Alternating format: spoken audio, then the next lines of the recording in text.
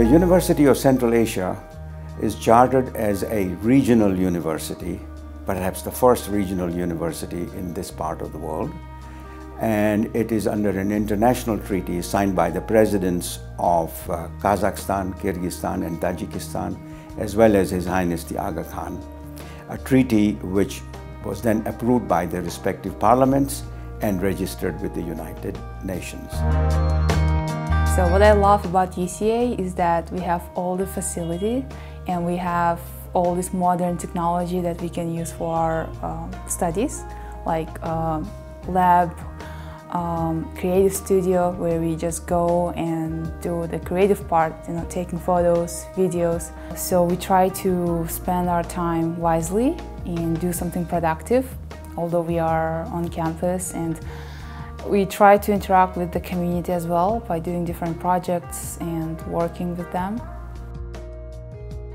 Well, the Graduate School of Development was established to look at the issue of development in its multiple settings. So it is multidisciplinary. In Central Asia, apart from Kazakhstan, universities do very little research because there's simply no funding for it. And this is a problem because the society is faced with very complex problems, the answers to which are not self-evident. We have institutes that look at socio-economic problems. We have institutes that look at environmental issues, hazards, climate change adaptation, agriculture, health. But we also have units that study civil society. In other words, the development of associational life in society, which is really the foundation of development, and how people combine in communities impacts development outcomes. Today, SPC is a leading provider of post-secondary qualification in the region. From just 3 centers established in 2006 at the 3 mountainous towns of Tikeli in Kazakhstan, Narin in Kyrgyzstan, and Khorog in Tajikistan, and with the few dozens of learners enrolled at the inception and in only 2 training programs, SPC today enjoys its presence in 12 locations, with 18 centers accumulating over 180,000 learners across 4 countries, including Afghanistan, with nearly 600 courses and over 300 qualified staff and experts employed. We have a beautiful campus, and sometimes people get the impression that it must be expensive to study here.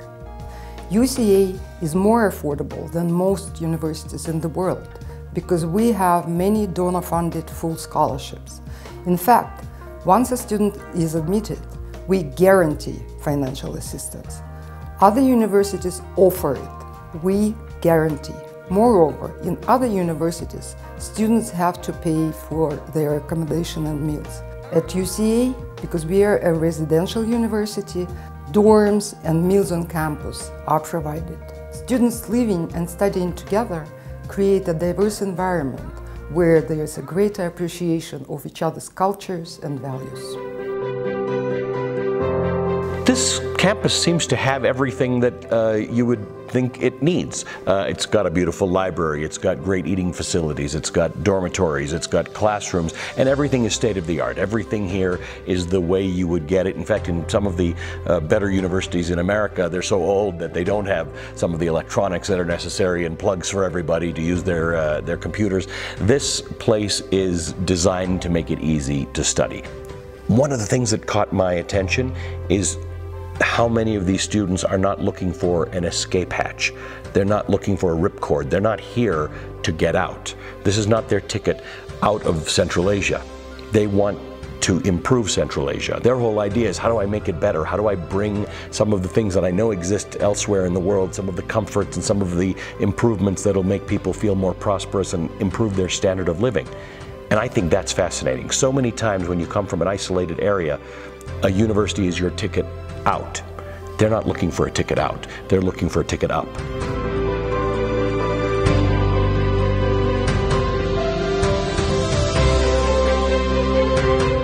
What this university is all about is not only the power of education, but also the power of international cooperation. It is a power that can change people's lives. It is important to know that what we are doing here will be a valuable example of international cooperation for the future, not only here in the region, but also for people far beyond the region.